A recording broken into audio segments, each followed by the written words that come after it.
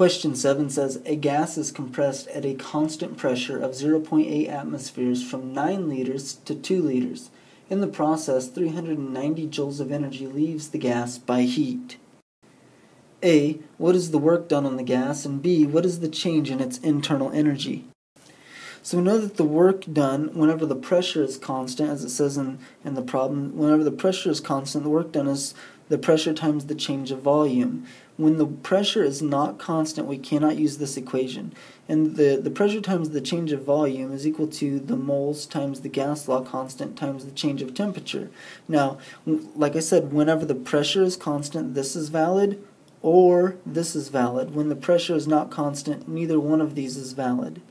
So the problem says that we have a pressure of 0.8 atmospheres, and so we need to convert that to there's 101,325 pascals per atmosphere, and so we got to just multiply that, and we should get 81,060 pascals is our pressure.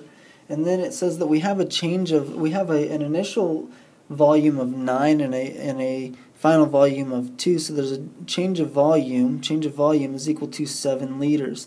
And so we got to multiply that by 0.001 cubic meters per liter, and we'll have a change of volume equal to 0.007 cubic meters. So because work equals pressure times change of volume, we can say that work is equal to 81,060 times 0.007, and so the work is equal to 567.4201 joules.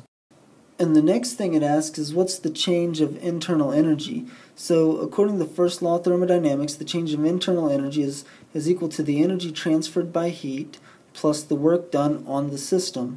The problem says that there's 390 joules of energy that leaves the gas by heat. So negative 390 joules is the energy transferred by heat. And we just solved that the work is 567.4 joules. And so we can say that the delta U is equal to negative 390 plus 567.4. So the change of internal energy is equal to 177.4201 joules.